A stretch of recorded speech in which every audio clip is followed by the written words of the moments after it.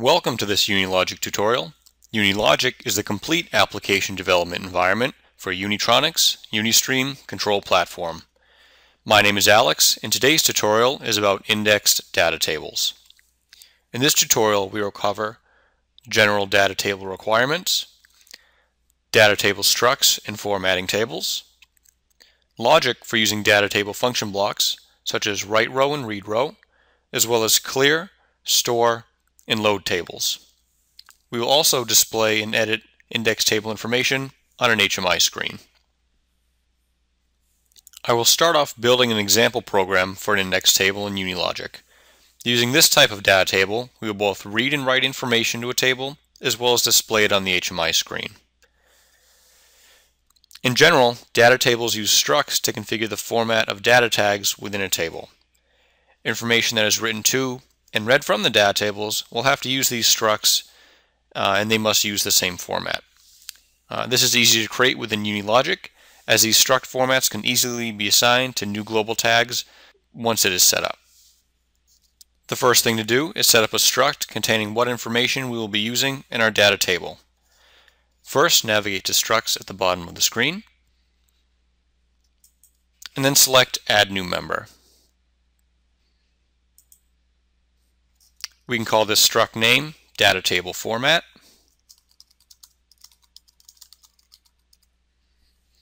And then select Save. We can then add struct members. For this example, we can create an ASCII string and call it name.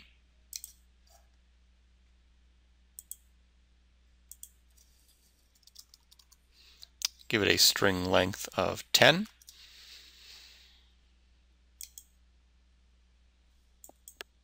We can also add a bit and call it bit status.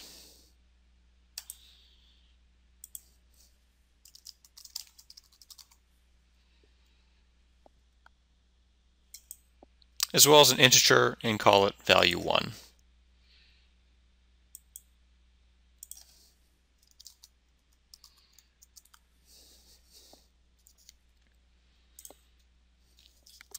This will comprise all the information that we will use within our data table. Once we have the struct set up with the format we wish to use, we can then create the data table. We can then select data tables with the Solution Explorer on the left, navigate to Data Tables, and you can add a new table. Selecting this table configuration, we can assign this a name of Table 1. We can also assign a table type. This will be an index data table.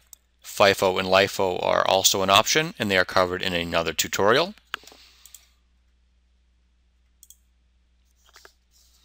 You can also select the struct, the column structure.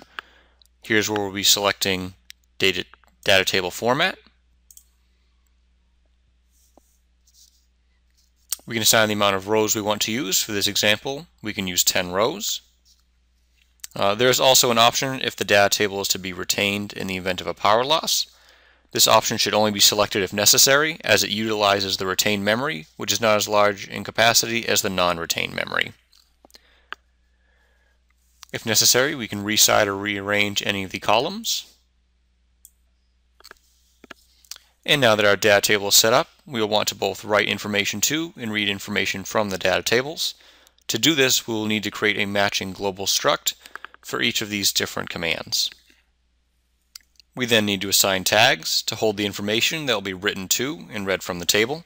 To do this, we will add new global tags within the tag window at the bottom of the screen. Navigate to Global Tags, select Add New Tag, and then we'll select the type. If you scroll all the way down to the bottom, you can see there's our data table format. And then we can assign a name for each of the structs that will follow this format. We can call one write struct,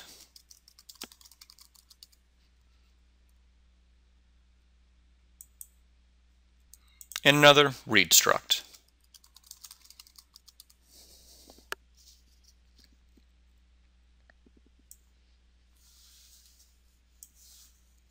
This is then assigned global structs using the same format as the data table. So we see here it has the name, bit status, and value 1 for both the write struct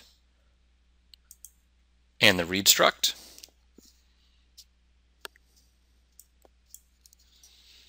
And to better demonstrate how the index data table is used with these structs, I will open a project that already references these tags. In this example program, once the proper structs are set up, it enables us to write information to and read information from our data table.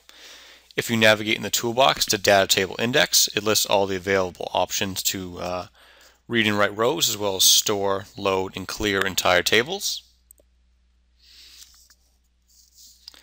We've already set up the information in this program. I'll go over exactly how each function block is configured.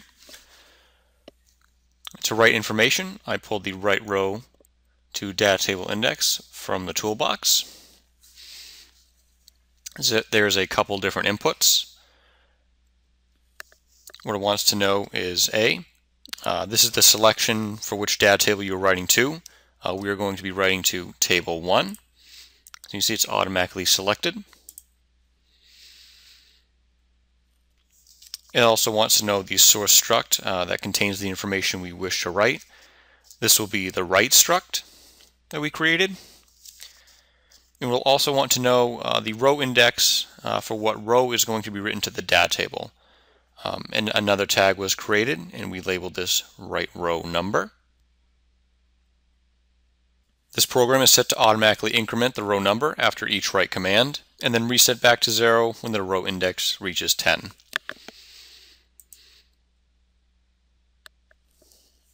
To read information, we select the read row from Data Table Index. It also wants to know the selection of which data table you are reading from. Also the row index that is going to be read from the data table. And then the source struct that the information is going to be sent to. Here's where we reference the read struct that will hold the information that we previously created.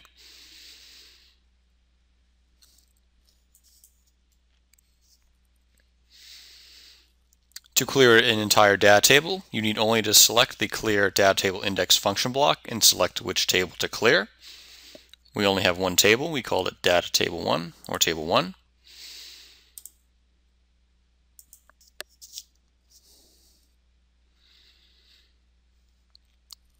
To store a data table, first it wants to know which data table you want to store. We're referencing table 1. It wants to know the starting row in the source file, and also a target file name that is going to be saved for that specific data table index.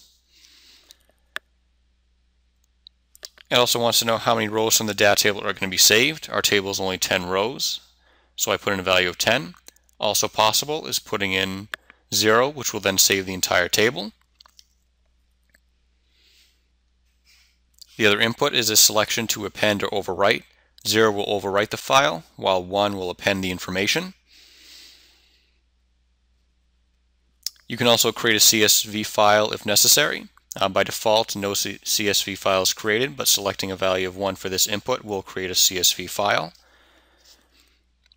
And finally, there's a character selection for delimiter when you do create a CSV file. For this function block, there's also a status message tag that you can assign. I simply call this one store data table status.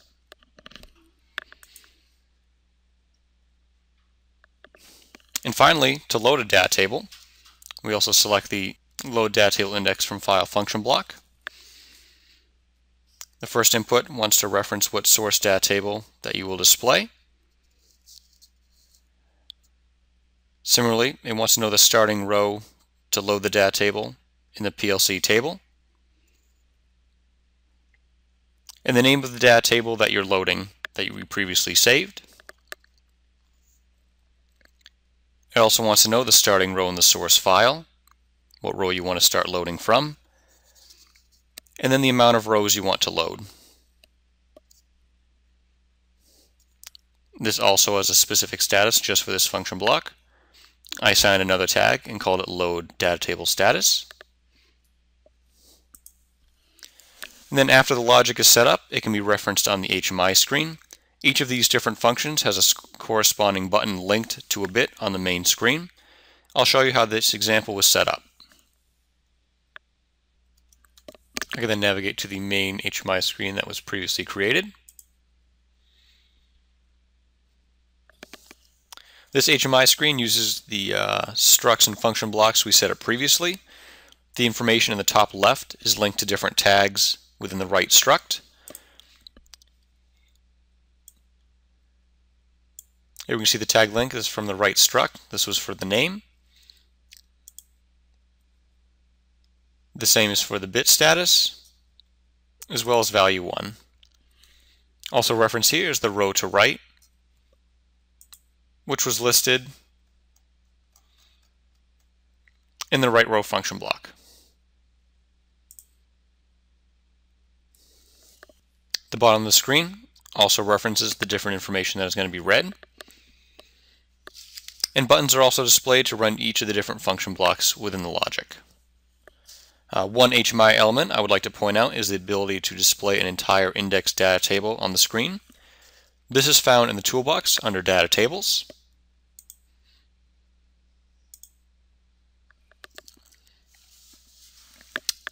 When selected, this can be dragged onto the screen.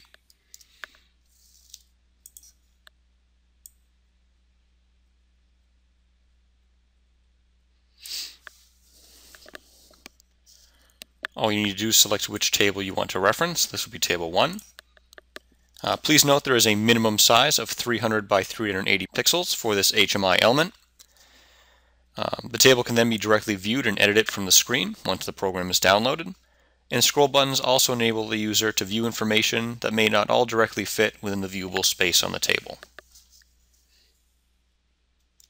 I can now connect to the UniStream that has had this project downloaded already using a VNC Viewer to demonstrate the different index data table functions. I used a free VNC Viewer to connect to this controller over Ethernet. It does look exactly the same as the HMI screen we previously set up.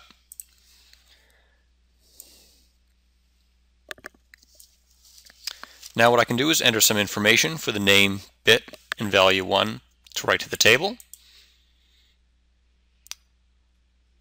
For example, I can call this test 1.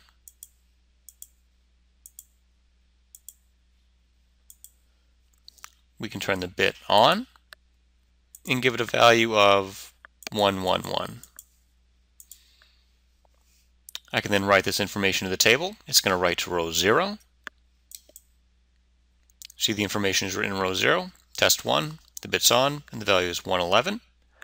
I can then do this for a couple of extra rows. We're going to call the next row test 2. The bit can be off, and the value can be 222.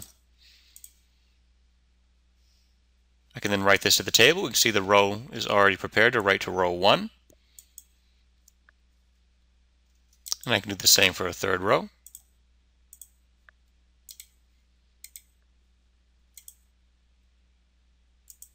Make this value 333. And then I can write to the table again.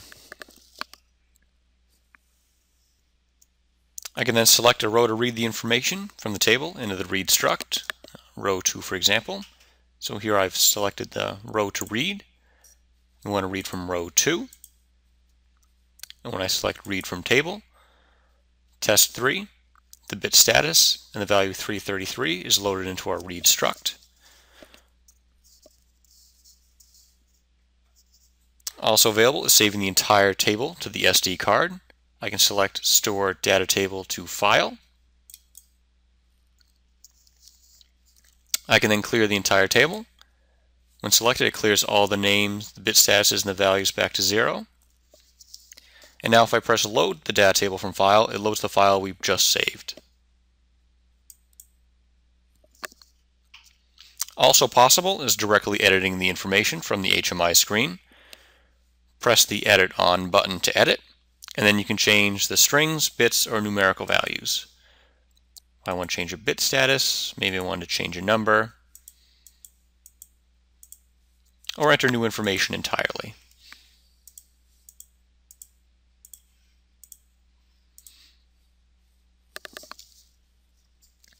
I hope this information was helpful.